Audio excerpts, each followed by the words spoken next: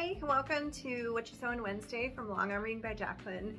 We are busy fulfilling orders right now. It's summertime. Everybody pulls out their stuff in the spring, doing spring cleaning, and finishes their quilts up, and they start coming to me this time of year, pouring in.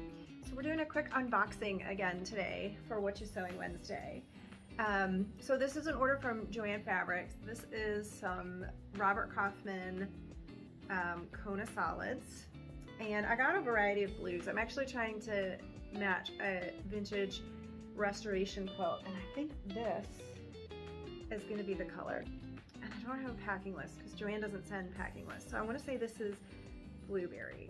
And these are 45s, and they had the Kona solids on sale, so I had to snap those up. I prefer to shop locally, but it is what it is.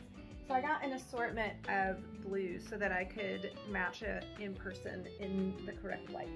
I think that one is called blueberry, and I think that's the one that's gonna work, but I got that lighter blue. This is kind of a pretty teal, light green aqua color. This is a gray color. It's similar to, there's one called Oyster that I think Tulip Pink put out. It's sort of taupey beigey, like a warm light gray. That's nice. And then I'm gonna have to hold it up to the quilt in the good light. This is a little bit lighter than that first color, which I want to say was blueberry. This is maybe a close second runner-up to matching my restoration quilt. So you gotta get, you gotta source the fabric, and this quilt was made in 1914, so it's not like that fabric is around anymore. So I've gotta find it. And then I was on my kick of buying wide backs, and I thought this was so cool. It's called oil slick, but to me it almost looks like marble. So this would be white with like a dark blue veining through it. And this is a wide back, so you could have this on the back of your quilt. And if you want me to finish your quilt, it's currently in stock, first come, first serve. And then it also comes in this other colorway, which they say is dark blue, but it reads to me as black, dark gray. But it's not as aggressive as a black as a solid black, which can be very almost jarring if you use too much full-on black, and it's got this little veining to soften it up. So I thought that was a great one. And this is kind of breaks my rules of stuff I have in stock. Usually for in-stock fabrics, I want something that's going to be pretty universal, pretty ubiquitous, so that I can use it and not just be holding on to it forever. But I just thought this was so cute. For the right quilt, it's these little rectangles, like you just took a paintbrush and went dab, dab, dab with all these different wild colors. And this is a wide back as well. And it's so cheerful, and it's got this navy background, which softens it up a little bit. And I just thought that was cute, so I went ahead and got it. I think it was on sale. And then it was also HabNDash day, so my thread order came in, and so I thought I would show those. These are such pretty colors. So this one is pistachio, so cute, a little soft green. This one is called Desert Sunset. It's like a little bit of an orangey, kind of a brownish, I'm not even gonna be able to get that slip off there. Orangey brownish color. This guy is Thistle, so pretty, like a dusty purple. Avocado, I mean, with a name like that, how can you resist? This would be pretty on so many quilts. Around springtime, you get those bright quilts with a lot of yellowy tones. It would be pretty. Persian, I had this in a pre-wound bobbin, and it was beautiful, and I loved it. So I went ahead and got a mini of it, and it's close to this one that I haven't had a chance to use yet. And this one is cerulean. So I'm learning color names that I never knew. I've heard the word cerulean blue, so apparently it's this blue. And then this one is Persian, which is a little more of a green, slightly lighter. Both pretty blues. Those blues are beautiful.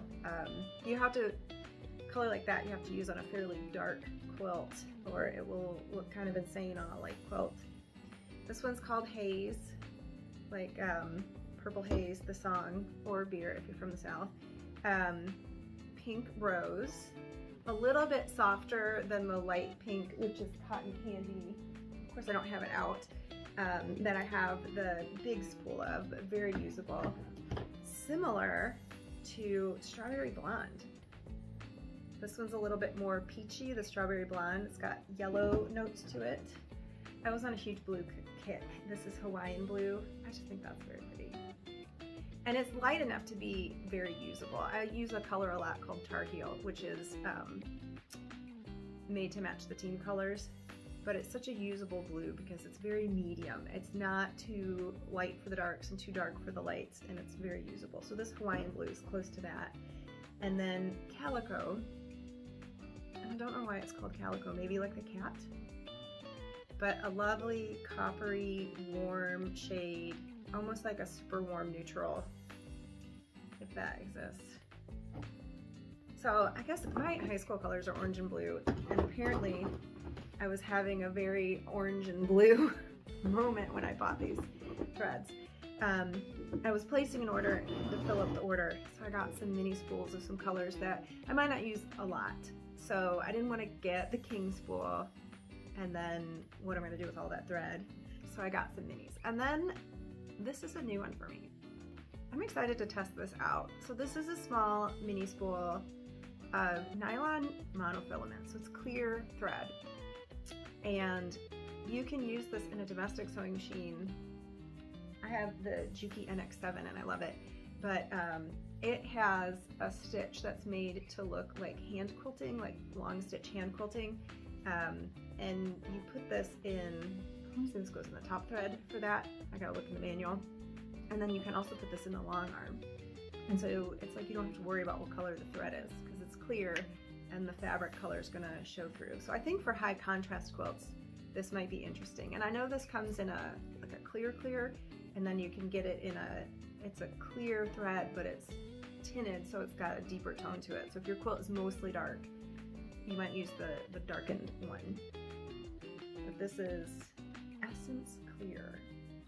So I'm excited to play with this and see what it looks like and give it a try and find that special project where I can pull this out and see how it is to work with. And when I do that, we'll do a feedback video and see what I think and see what I came up with. If I learned anything from this, I'm not sure if it's going to be different to handle, so we're just going to have to do some testing and do some experimenting and find out. So that was it. Just a quick What You Sewin' Wednesday. Remember, Father's Day is not that far away. If you've got a graduate and you want to send them off to college with a t-shirt quilt commemorating their high school years, or you want to just send them a little taste of home to decorate their dorm with, now's the time to be working on those projects. If it's an elaborate project or you're a slow quilter, which is perfectly okay, people have lives, now would be the time to start thinking about your fall projects, your Christmas projects. You don't want those to kind of stack up on you at the last minute. So start thinking ahead to what projects you'd like to do out there. The day before someone's birthday is not the time to start thinking about making a quilt for them, unless you're like me and you give gifts late. So think about what's out there and kind of backtrack how long is the lead time for your local long armor, which fluctuates. They can get a stack of quilts tomorrow and their lead time is blown. So, and then think about how long it takes you to comfortably sew that project without putting anybody in a time bind, and get started on those projects. Usually what I do is if it's someone's birthday and I think, oh, I'd like to make them a quilt, I start designing it for the next year. So I have a full year. I let this year's holiday remind me to start planning for next year's holiday. Because by the time you decide what you're gonna make, find the pattern, source the fabrics, choose all your design elements, and you have all that time, plus maybe shipping if they're not close to you. It does take a long time to make a quilt, unless you have all the time in the world and you can just whip one out in 3 or 4 days. You're blessed. Congratulations, enjoy it. But most people, it takes quite a bit of time. I gotta look at several patterns before I pick a design. I've gotta look at several different, even when I'm doing quilting on someone else's, I sometimes take 2 days just deciding what I'm gonna quilt on there. So it does take time for a labor-intensive, well-made, handmade gift. And so start thinking about those gifts of love now. All right, happy What You Sewin' Wednesday. Enjoy your day. Bye!